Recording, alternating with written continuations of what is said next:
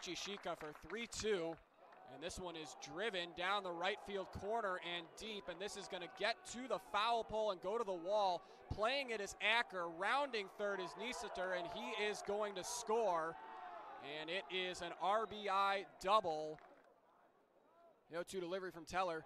He struck him out. As the 2-2 is on its way, and Hallmark strikes out, and the pitch to Schwellenbach, and that is in there for a strike. A beautiful pitch on the inside corner. And Teller strikes out the side, and we will head to the top of the second. Look at first, the 0-1, and Chick drives this one into left field, and this is going to get caught in left field. What a beautiful play that was. Everett's hit the ball well. He's hit breaking balls, and there is a fastball swung on and missed for strike 3, the 4th strikeout of the game.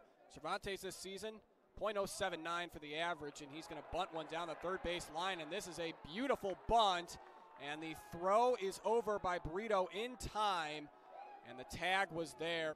Shanneman works from another jam. First pitch, there's another curveball grounded over towards shortstop. Schwellenbach throws on to first. A run scores, but the Huskers take an easy out, and Rutgers adds to their lead. It's 2-0. The 0-2 swung on, taken towards right field. That's a well-hit ball in right center, and lost it.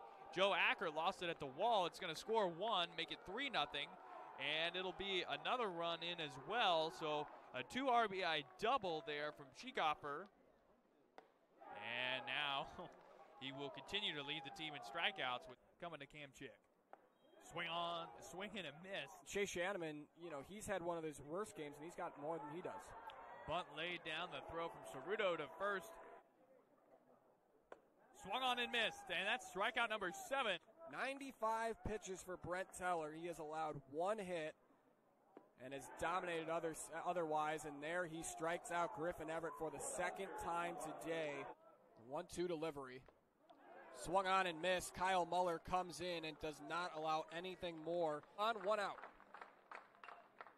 And this is hit up the middle over the head of Schwellenbach into left field. This is going to score at least 1.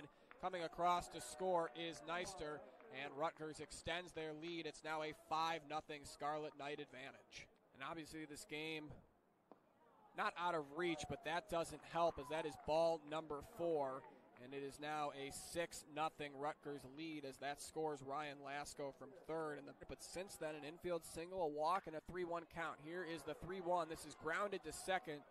Welsh to Sweeney. And the Rutgers Scarlet Knights have completed a sweep in Lincoln of the 22nd ranked Huskers.